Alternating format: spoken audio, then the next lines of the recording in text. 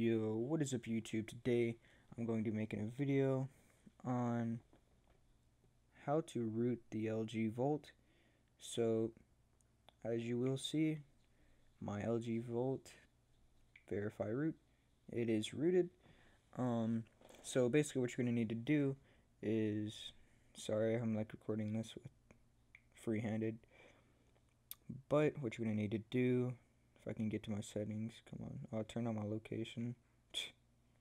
You're going to need to go down all the way to about phone, and then hardware information. Nope, it's not hardware, software information, I think.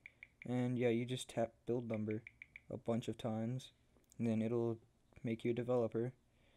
And in the developer options right there, you want to enable USB debugging. Then once you do that, go ahead and plug in your LG Volt. Now once you're on your computer, go ahead and open up your file manager. So mine is right here. So you're going to need to download the driver, which will be in the description, and the actual, I guess I'll zip it. No, I'm going to put it in a RAR. You're going to need to make sure you have WinRAR so you can get that.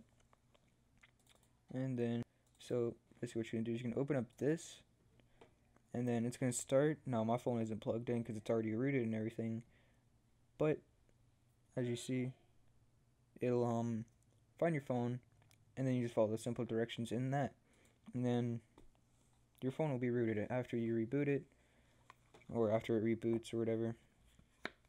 So yeah, that's about it. Comment, subscribe. The directions are really simple in the BAT file, and yeah, hope see you guys in the next one.